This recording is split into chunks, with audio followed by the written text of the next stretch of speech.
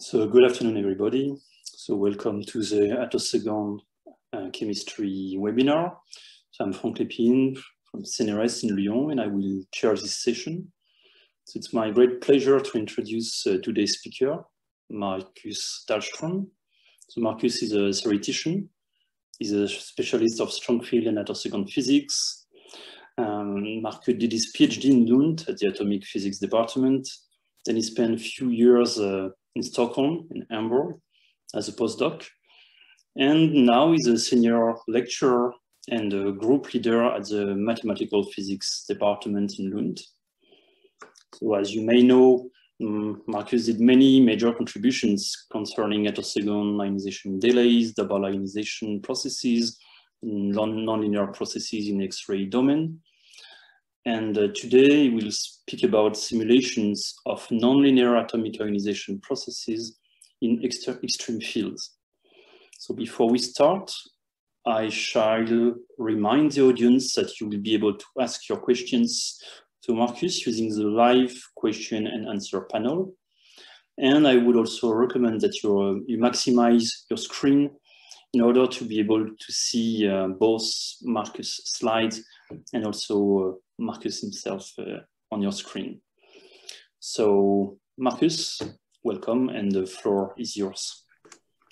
Okay, thank you, Frank, for this nice introduction. Let me also thank the organizers of the AutoCAD webinar and Aurora Ponzi in particular for inviting me to talk and present my work here today.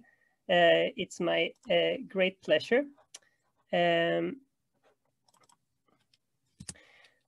The title of my talk is Simulations of Nonlinear Atomic Ionization Processes in Extreme Fields. And I chose to put the word extreme in quotation marks here because I will refer to a range of different fields that are extreme for different reasons. First of all, we all know that ultra-short laser pulses can have extremely high intensities reaching 10 to the 14 watt per square centimeter or even higher. This means that they can be used to run highly nonlinear atomic processes, such as to probe quantum tunneling and the generation of attosecond pulses. Now, attosecond pulses themselves, they are weak, but I still consider them as extreme fields because they are extremely short. And in particular, they can be combined because they are coherently locked with ultra-short laser pulses. They can be combined to perform nonlinear photoionization in a way that was not possible to do before. So, and finally, we also have free electron laser pulses. And they are, of course, also extreme fields because they already combine both high intensity, similar to the ultra-short laser pulses, but they also have high photon energies. So the free electron laser pulses by themselves can be used to do nonlinear photoionization. So with this little clarification of the title, I want to say that today I really want to take the opportunity to introduce to you the research group that I'm heading. We call it the Theoretical Light Matter Dynamics group at Lund University. And we're pursuing active research topics in attosecond physics, such as laser-assisted photoionization, attosecond time-resolved absorption, above threshold ionization, and frustrated tunneling. And we're also looking at some problems for free electron lasers, such as Rabi oscillations. The methodologies that we have in the group, they range from the diagrammatic many-body perturbation theory methods. We solve the time-dependent propagation of the Schrödinger and the Dirac equations. And we consider many electron correlation effects using the configuration interaction singles approximation. Here on this slide, I show you the group members of the Theoretical Light Matter Dynamics group today. You have Stefanos Karlström, who's working as a postdoc in the group.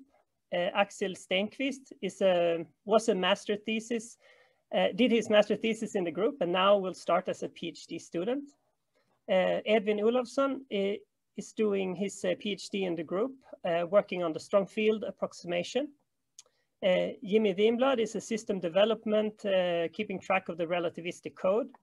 And Felipe Zapata is a postdoc, working also on relativistic physics. Finally, Mattias Bartolino is a PhD student who's studying photoelectrons using various surface techniques, actually also collaborating with Stefanos. We all collaborate very strongly in the group together to reach our goals. With this, having showed you all the group members, I also need to acknowledge the support that I have from the Knut and Alice Wallenberg Foundation, the Ragnar Söderberg Foundation, and the Swedish Research Council.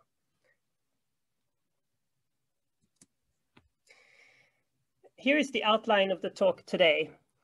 I want to talk about the various different methodologies we have in the group and show you some applications.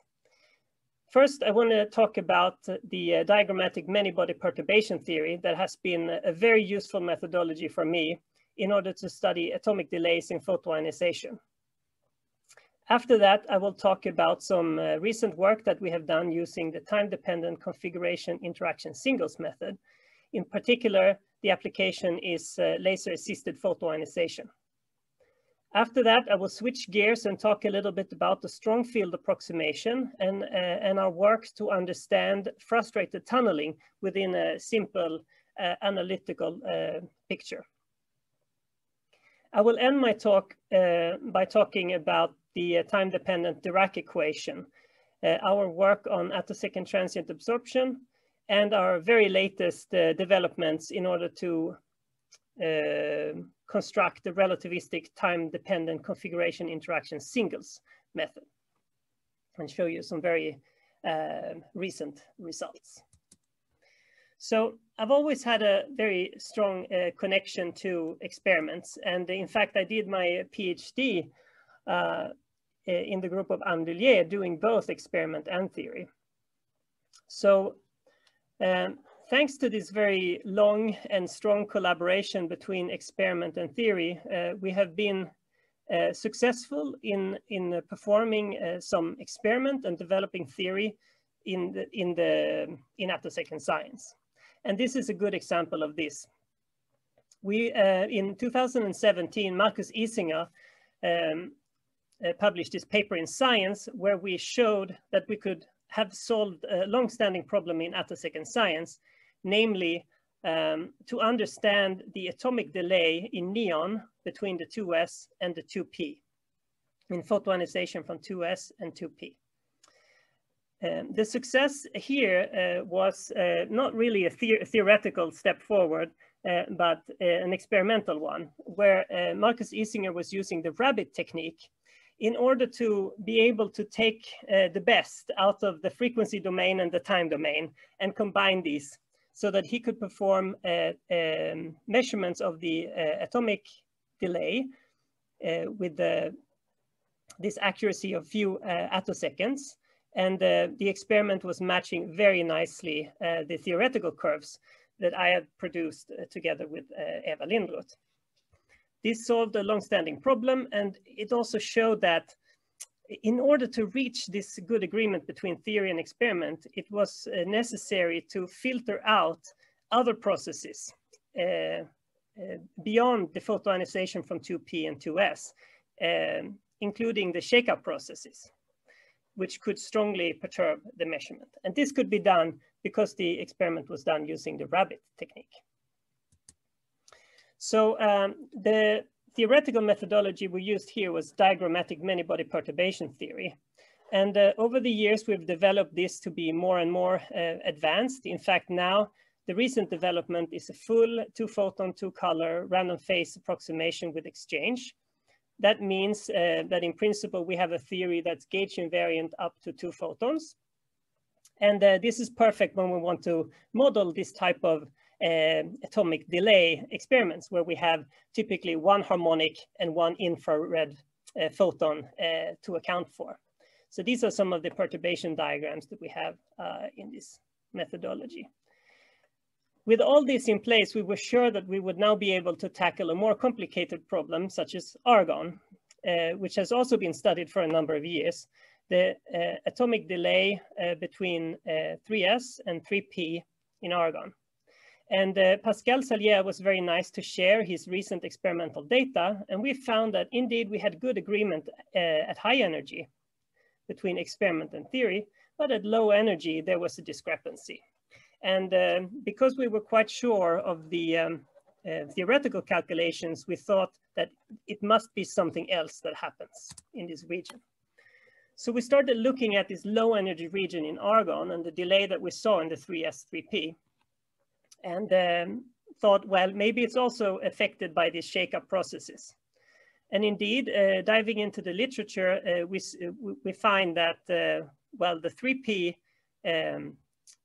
ionization channel is always dominant, the blue one here. The red one, the 3s, is not dominant, or is not always the second runner-up, because shake-up channels can dominate over the 3s. This is because the 3s has a really sharp Cooper minimum that almost goes to 0. So here, shake-up of a p electron to the 4p or the 3d can dominate over the 3s. So what we did was we accounted for this additional ionization channel by adding it coherently to the signal. Experimentally, we couldn't see that there were two lines because it just happens to be so that the shake-up harmonic of the shake-up sits almost exactly on top of the sideband of the 3s, making it impossible to resolve it spectrally.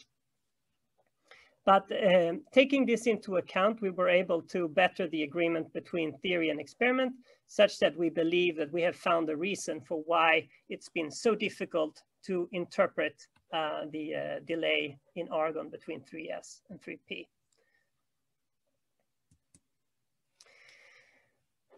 Going forward, the subject of atomic delays has had a lot of publications, and one of the things that came was the work from Ursula Keller's group, and this was shown in helium, that there was a very strong angle dependence of the atomic delays. This was first published in the paper by Heuser. You can look at the atomic delay here. It's a black curve. You can see that there's almost nothing happening at the first angles here, but as you go to larger angles around 70 or 80, all of a sudden there's a very sharp variation of the atomic delay with emission angle of the photoelectron. And at the time when Ursula presented these results to me, I was really inspired by it because I didn't understand it at all. The model I was using at the time was not capable to explain this at all. But when we did ab initio simulations using many-body perturbation theory or the time-dependent Schrödinger equation, we saw that we got a good agreement with the experiment. But we didn't really understand what was going on or why it was so.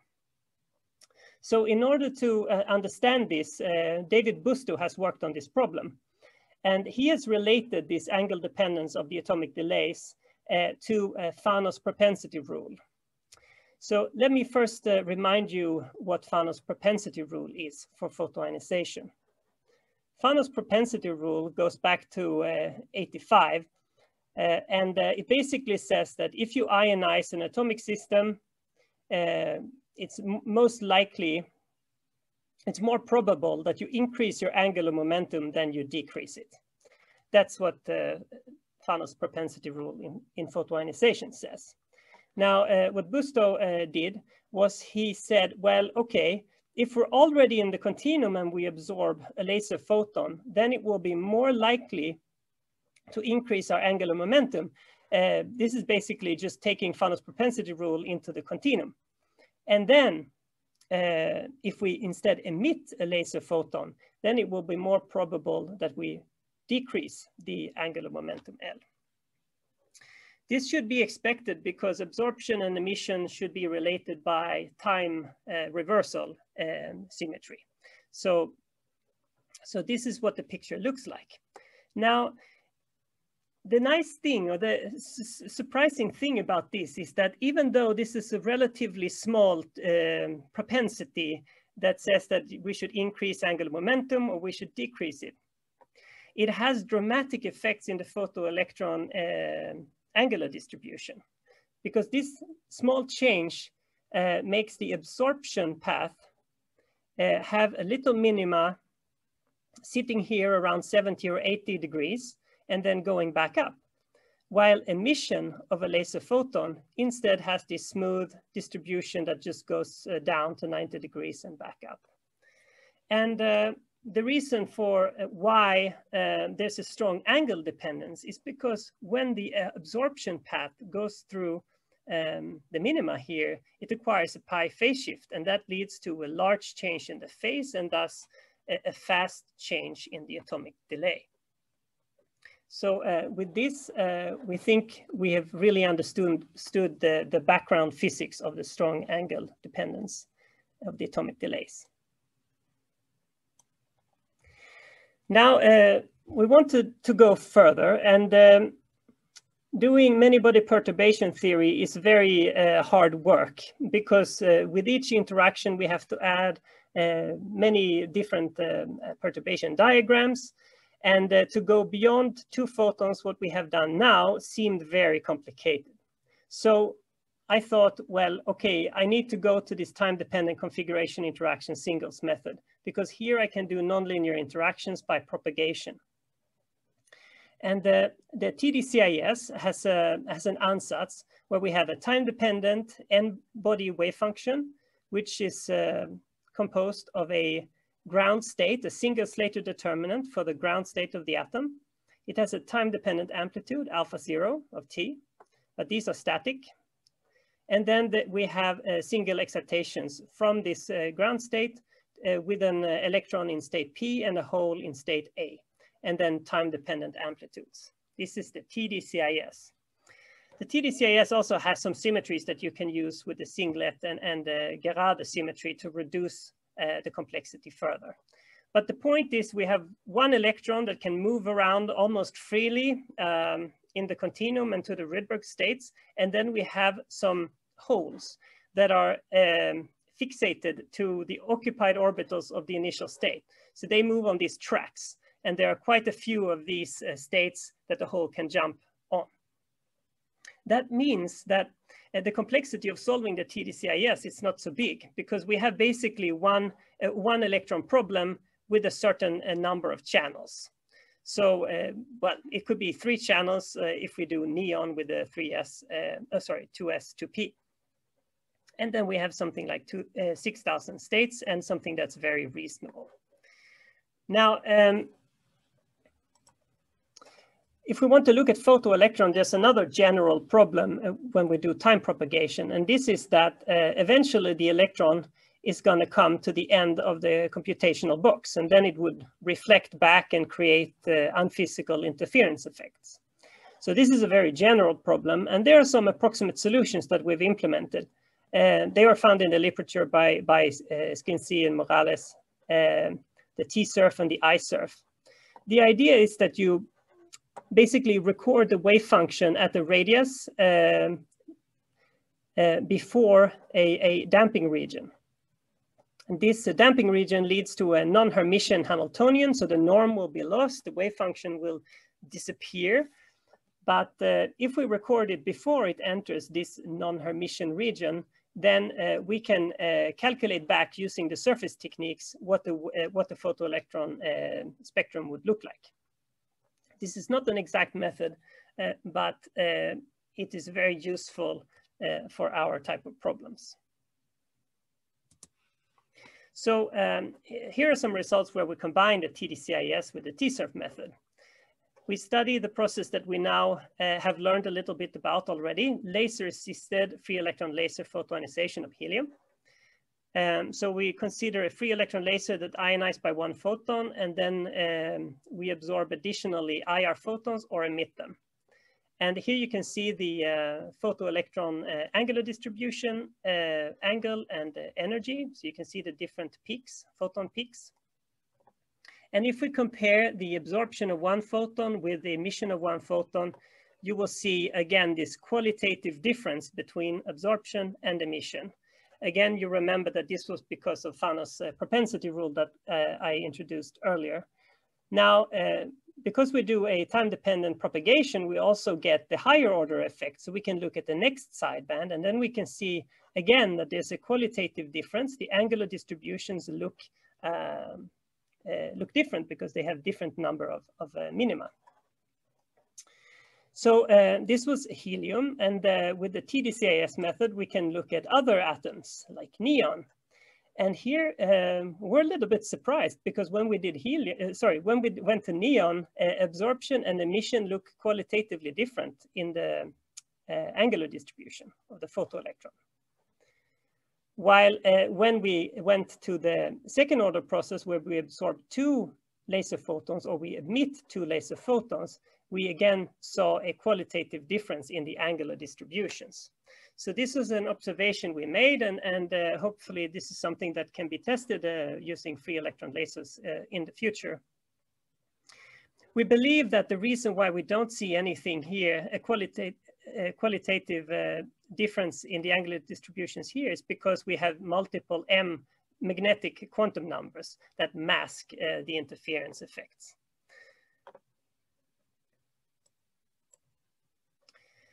So using this TDCIS method with the T-surf is quite fun, and actually we can just insert some new fields into the input file and run and see what we get. So this is what we started to do for a while, and we went back to an experiment that was published in 2012 by Laurent et al. It's a very interesting paper because they do high order harmonic generation using a red-blue laser or an omega-2 omega. And then they create an attosecond pulse train that consists of even and odd XUV harmonics. And when they did photoelectron interferometry with this harmonic comb of even and odd harmonics, they got a nice interference pattern as a function of CP that they say looked like a checkerboard. Like either we have the even harmonics being strong or we have the odd ones being strong. And we can tune this with the CEP. And they only did modeling. So what we wanted to do was to see if this was actually true using our ab initio method from the neon atom. They proposed that there must be a pi/2 phase shift between the even and the odd harmonics from HHG in order to get this interference pattern. We reach agreement with their conclusion. There should be a pi/2 between the even and odd. Otherwise, you don't get any of this interference CP dependence at all. So that's true. But when we started looking at it, we discovered that actually this pi/2 or minus pi/2, they're everywhere. And you have to keep track of all of them. So we wrote a simple rule of thumb for above threshold ionization, which basically says that each time you interact with a laser probe field like you do here, you will get a minus pi/2 or a minus I to the power of absolute value n for the interaction. And these interaction phases, as we call them, they're of course very well known from perturbation theory. Each time you do a perturbation order, you get one of these factors. But here we get them from the strong field approximation and including many orders of perturbation up and down. So I've shown you a lot of work now on laser-assisted photoionization, and I started to think that, well, it's kind of complicated with these atomic delays and interaction phases and so on. Perhaps there's another way to measure attosecond pulses, not relying on photoelectron interferometry using a laser field. So the idea was to find a way to eliminate all the dipole phase and continuum phases that we have in attosecond pulse characterization. And And there is a way to do this using Rydberg wave packets. This is an idea that I developed together with Stefan Papst, and it's a very simple idea. It's really just a pump probe experiment. So we say that we pump in some way a Rydberg wave packet, let it evolve, and then we can photoionize it with an attosecond pulse. And if we do this, it's possible to measure with a higher precision what the temporal structure of the attosecond pulse is, as compared to rabbit or the streaking method. This is what we found out. In fact, we predict that there should be no atomic delay when you do the measurement in this way. So this idea hasn't really caught on in the community yet. And I think one of the problems may be that there's not an easy way to generate a coherent Rydberg wave packet of this sort that we need. So for that reason, I started to think about the frustrated tunneling ionization process. Electrons will be tunnel ionized when they're subject to a strong laser field. But not all of them will be ionized. Some of them will be trapped on Rydberg states. And it was found by Nubermeyer that back in 2008, that actually a large portion of the population is trapped on Rydberg states, something like 10 or 20%, that are subject to intense, ultra-short, intense laser pulses that really should ionize everything. But they don't. Electrons are trapped on Rydberg states. So the question that came to my mind is that maybe this can be used as an efficient way to pump in order to create these Rydberg clocks, attosecond Rydberg clocks that I introduced on the previous slide. So we have the strong field tunneling. The electron goes into the continuum. It does some classical motion in the continuum, and then it will be recaptured on this Rydberg state and not ionized. So incidentally, there was, just at that time, there was a theory developed and published by Poprosenko in 2018, which looks very promising. Basically, it's a strong field approximation for frustrated tunneling.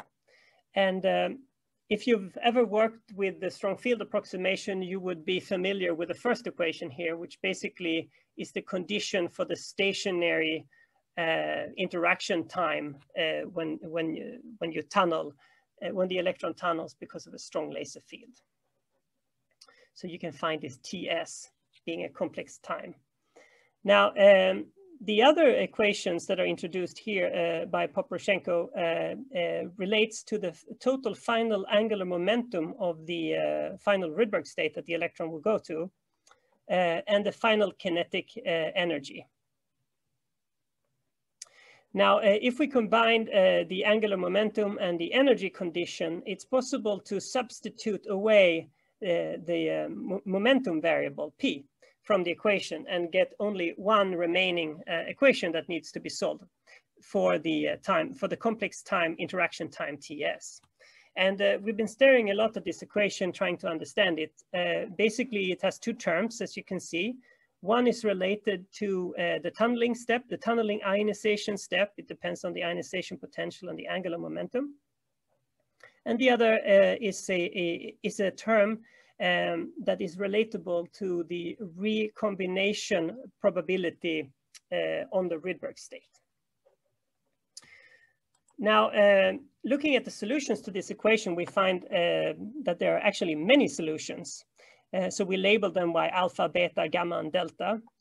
And the alpha solution, you can see here, it's born a little bit after the field peak, the electric field peak here shown in black. It's born after. And then it goes out and then it comes back and it recombines or it recollides with the ion. Here it can rescatter or it can emit high order harmonics. It's one of the usual strong field trajectories that we know and love. Now, there are other solutions as well to these Poprosenko equations, and these are these beta solutions. They're actually born a little bit before the electric field peak. And that means that they slowly drift away and never recollide with the ion. So in that way, they can be trapped on Rydberg states. Solving these equations, we also found other solutions, gamma and delta, which we think are wholly unphysical and that we have disregarded in our implementation. In order to check if this strong field approximation makes sense, we've also solved the problem using the time-dependent Schrödinger equation. And let me just show you a little bit the complexity here. Actually, solving this problem is not so complicated to solve numerically. So we look at the typical intensity 10 to the 14 watt per centimeter square, typical laser photon energy 1.55 electron volt. Then we have an electron ponderative motion of about 20 Bohr radii. So we need to have a radial box that's big enough to keep the electron inside. The other parameter that we need to think about doing frustrated tunneling is the size of the Rydberg wave packet, sorry, the Rydberg state. And this goes like n square. So again, if we look at the very modest Rydberg state, n is equal to 5, then we would have 25 Bohr radii. And again, this is very typical, no problem to solve numerically. So we would have 2000 states, no problem. So we can solve this, say, exactly and numerically, and we compare our results for a 4-cycle laser pulse. This is the strong field approximation frustrated tunneling, and this is the time-dependent Schrödinger equation.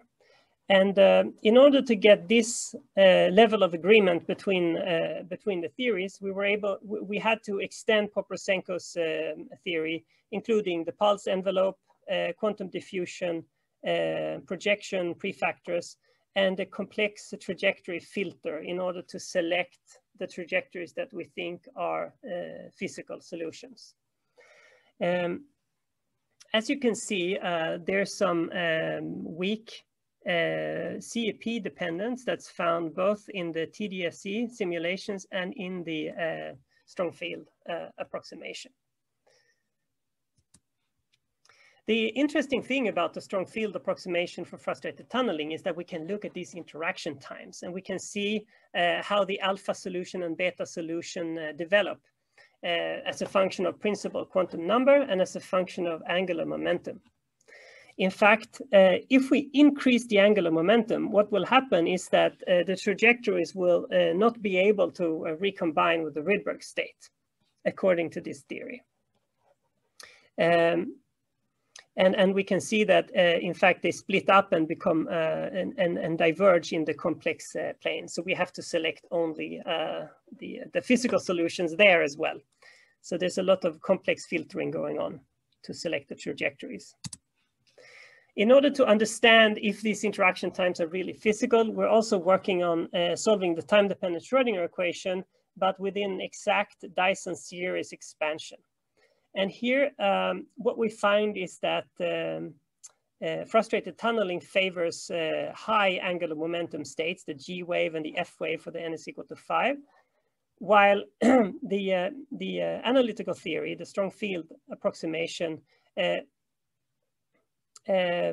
shows in fact that lower angular momentum is dominant. So this is something very preliminary that we're trying to understand at the moment. I will now jump to the last part of my talk, and this is the work that we're doing going towards relativistic physics. In particular, what we're doing is we're solving the time-dependent Dirac equation. And you may ask why we want to solve the Dirac equation. And the rationale for this is that if we solve the Dirac equation, we get a number of relativistic effects for free, or included already from the beginning. They include spin-orbit interaction, relativistic mass effects, and the Darwin term.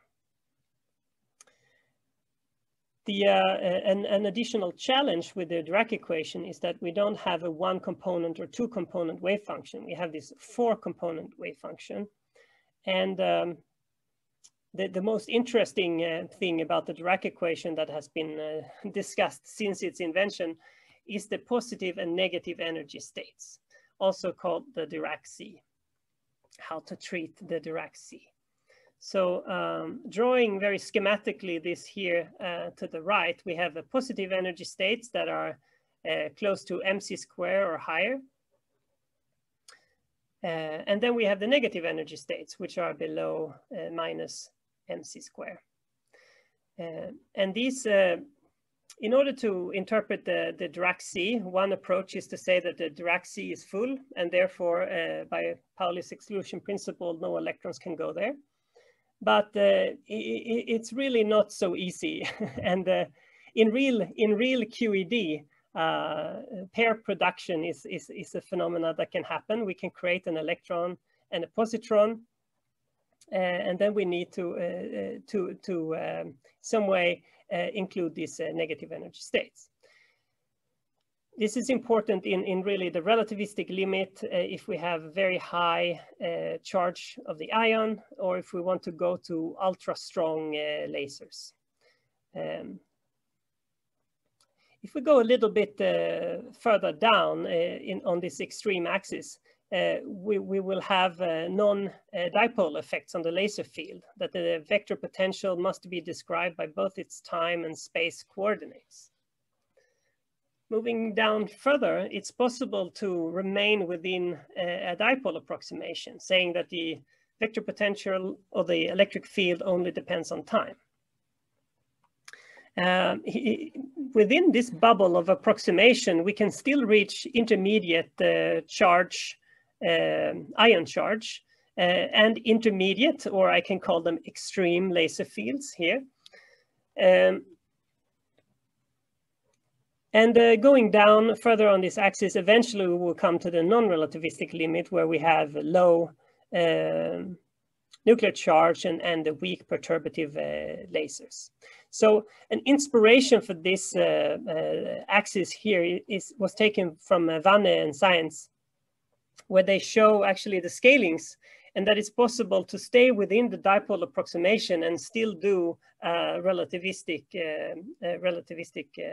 physics within the dipole approximation. And it's interesting to study to solve the Dirac equation, because we can look at these atoms that have intermediate Z, where in fact we have a sizable spin orbit effect compared to the laser photon energy. So a short overview of the time-dependent Dirac equation. The first thing you notice is that it looks just like the time-dependent Schrödinger equation. Of course, that's not really true. The Hamiltonian is different. We have written here in the traditional alpha-beta, with the alpha and beta operators, we have a kinetic term, C times alpha dot P. Alpha or alpha C is known as a velocity operator. It's defined here. So if we have velocity multiplied by momentum, we get our usual kinetic energy. And then we have the mass term, and we have a static Coulomb potential. Now,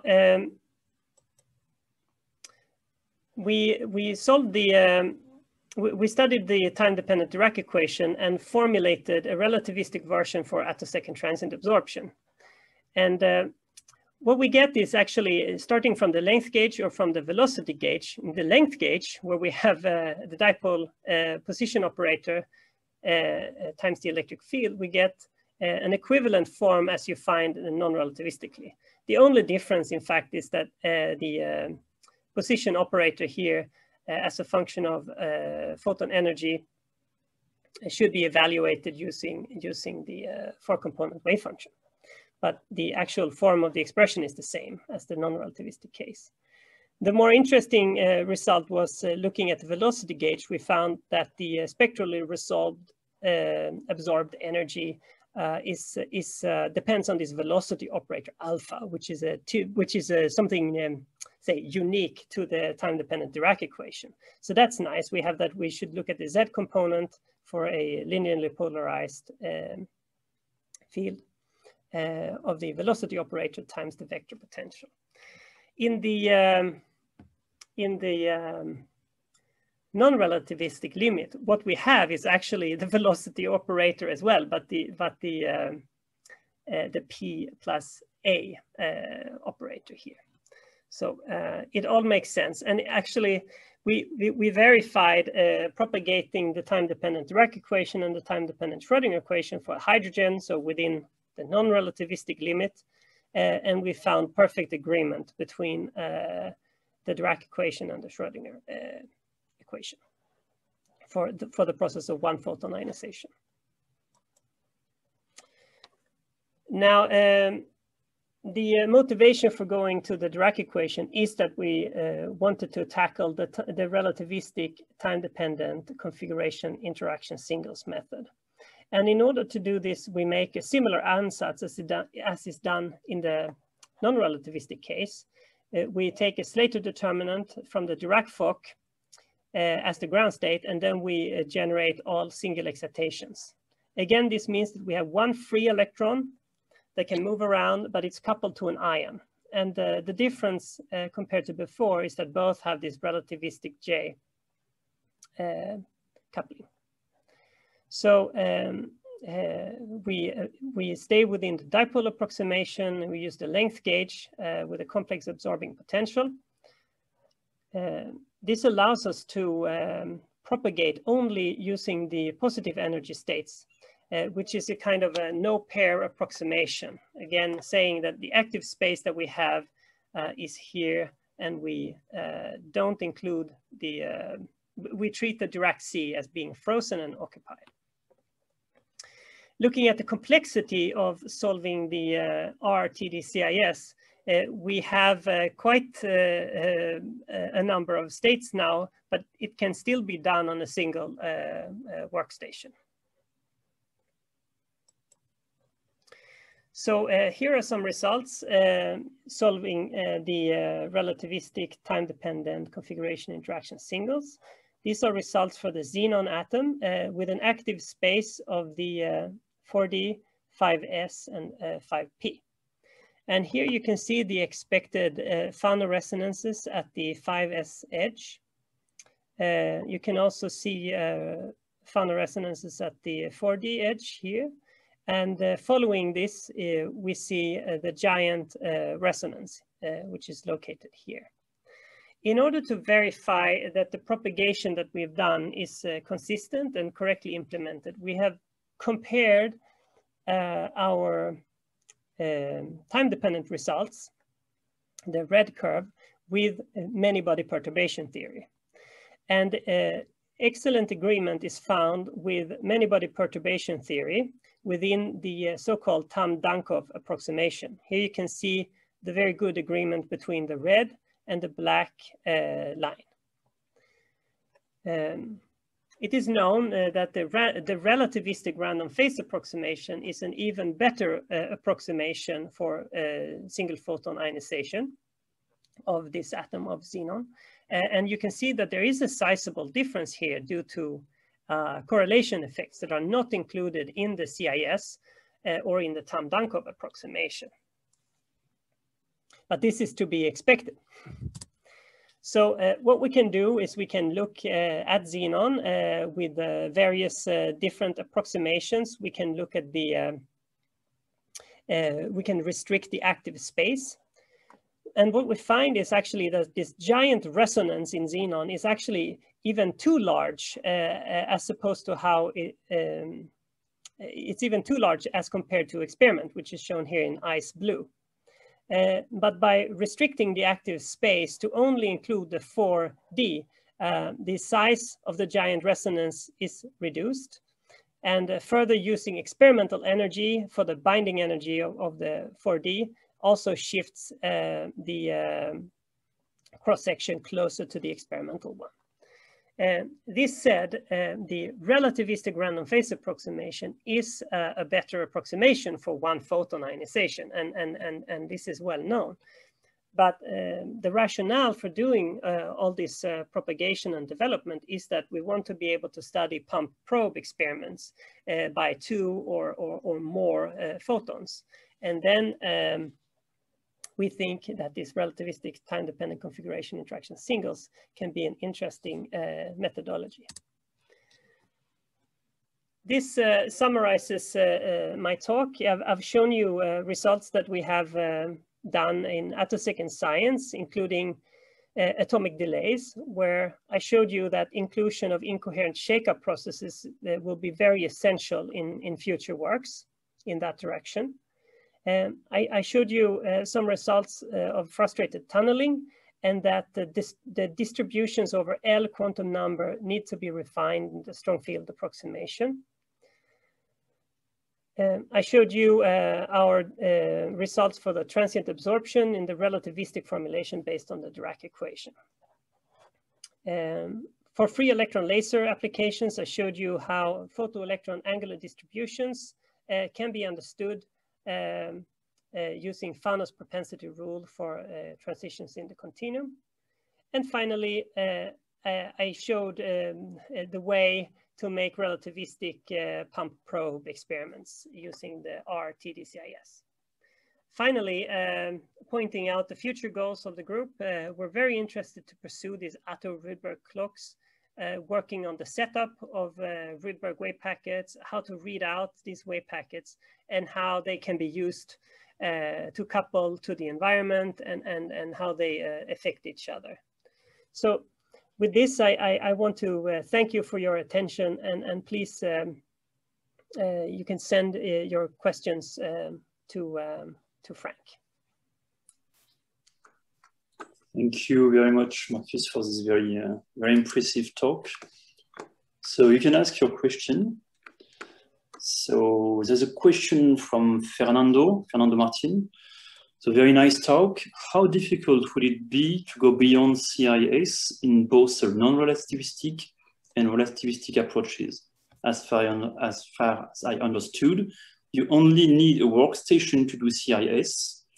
So I do not think that there are limitations associated to the computational sources.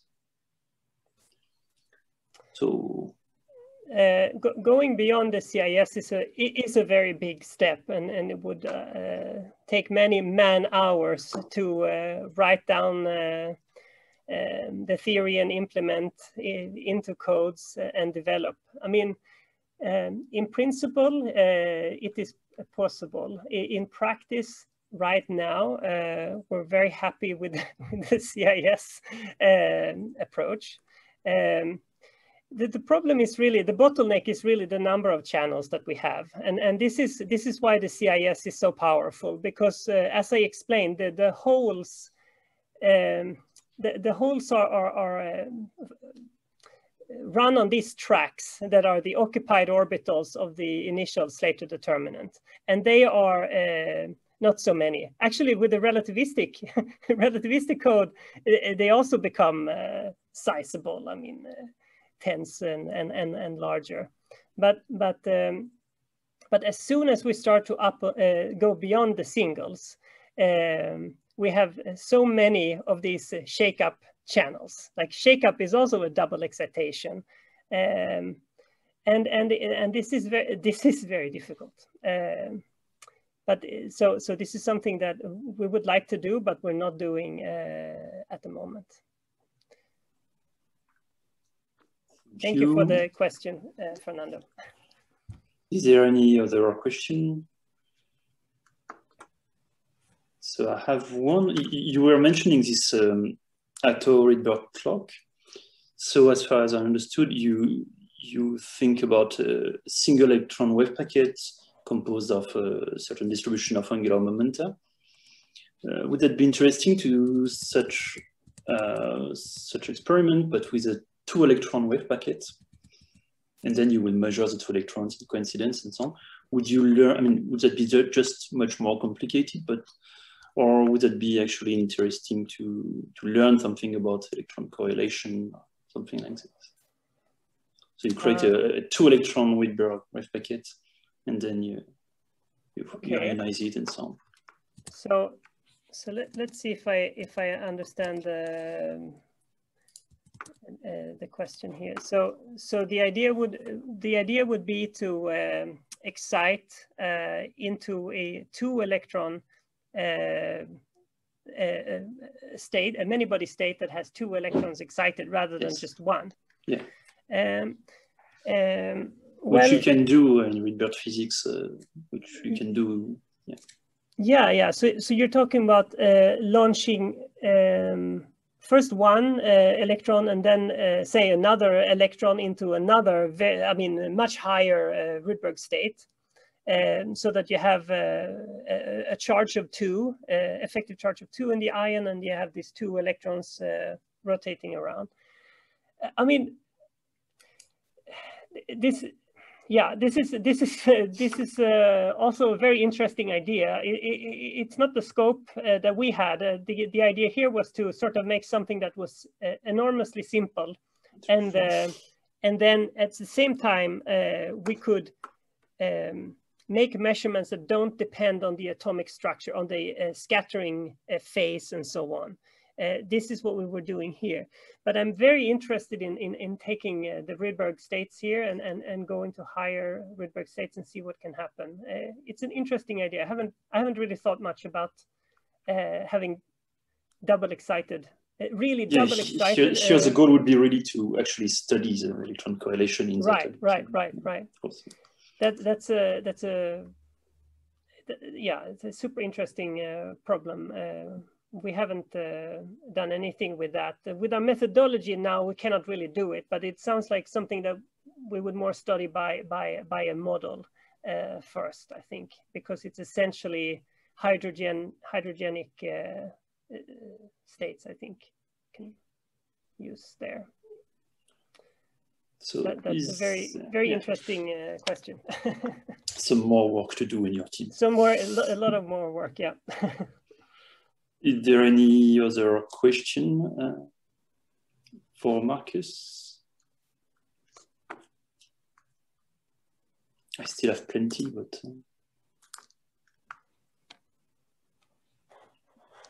okay, I can continue.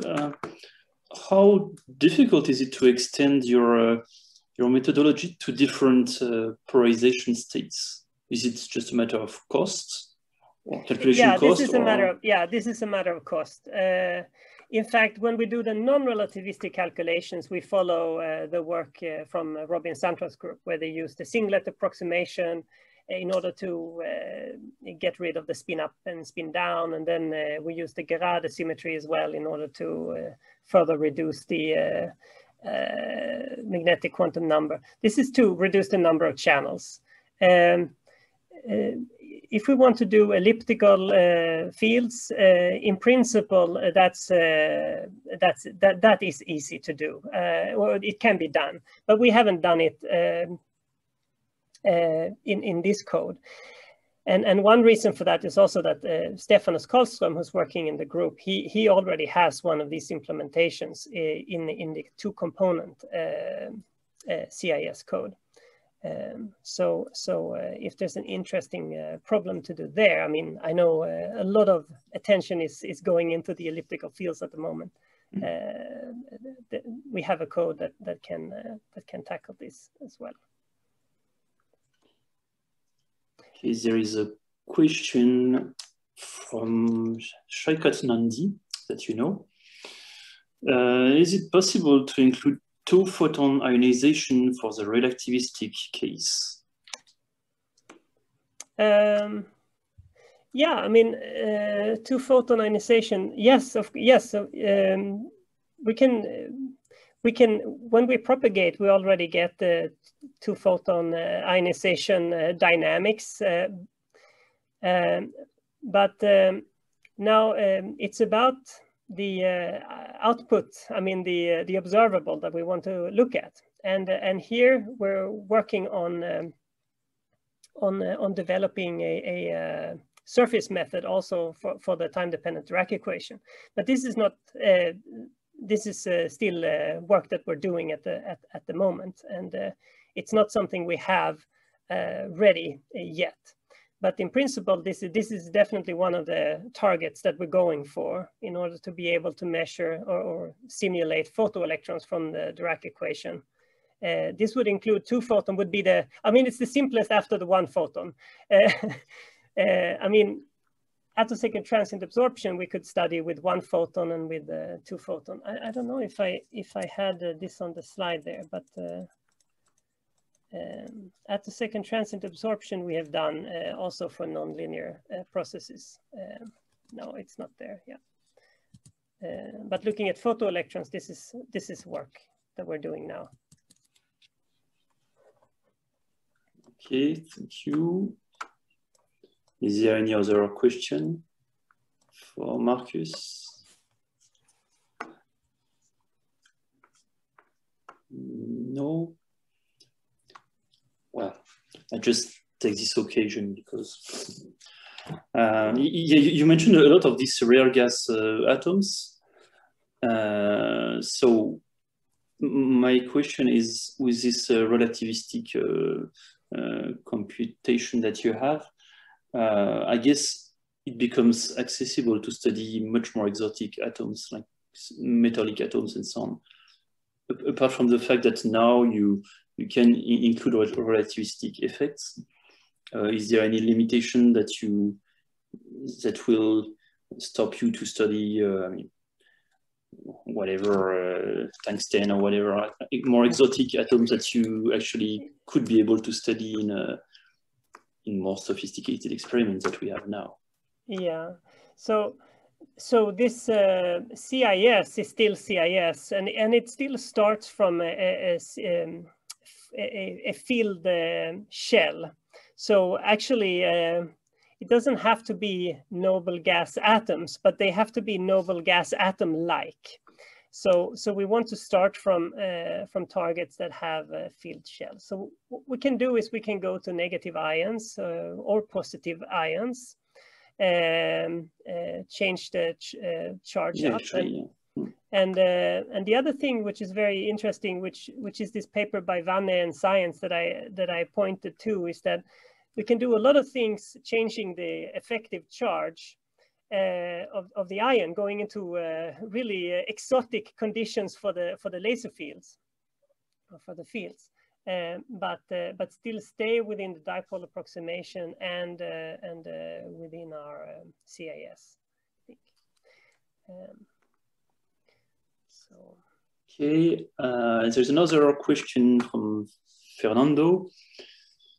Continuum delays are omnipresent in all rabbit experiments. The only way to get rid of them is to have estimations from theory, or to hope that they cancel out by subtracting measured delays associated with different sidebands.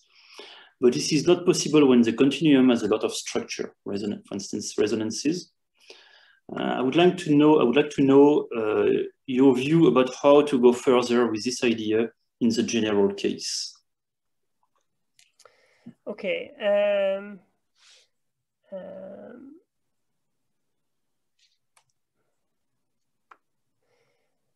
This is also a good point. So in the experiments I showed, I think we were not the problems say in interpretation that we had were not that we were running over one of these Fano resonances.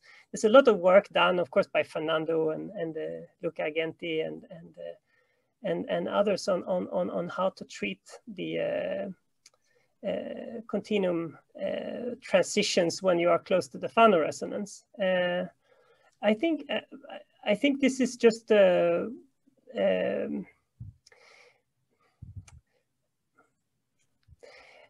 what becomes really interesting, I think, is when we start to drive the transition, say the Fano resonance here, by fields that are non-perturbative themselves. And we start to have these fluctuating, Robbie oscillating systems that we want to probe, so that we go beyond the perturbative picture of the photoionization. I think this is something that is interesting. You have a decaying or auto-ionizing state, and then you probe it with some strong ultraviolet field, and here well, continuum phases, it's physics that happens when you do transitions in the continuum. I mean, you cannot expect that they will happen also when you do transitions between bound states. In fact, this is the point of this of photoionization from Rydberg wave packets, that then we go into an intermediate state that has bound wave packet, and then going into the continuum from there is just a one photon ionization process, and it doesn't have any of these continuum phases. In fact, even the scattering phases will cancel. In that case, because we go from different Rydberg states, so we have the spectral sharing that we need, but we go to the same final state, that has the same scattering state. So, so I'm not sure I answered your question. I'm sorry, but it's I think it's amazing how much work has happened in the last 10 years about understanding measurements of attosecond pulses and structure, nonlinear dynamics using attosecond pulses. Yeah. Absolutely. Okay, is there any other question for Marcus? Because now we are actually out of time. So if there is no other question, I would like to thank Marcus very much for this great talk and for the discussion. And yeah, I will thank the audience for joining this session, and let's meet at the next webinar of AtoChem. Thank you. Thank you very much for listening.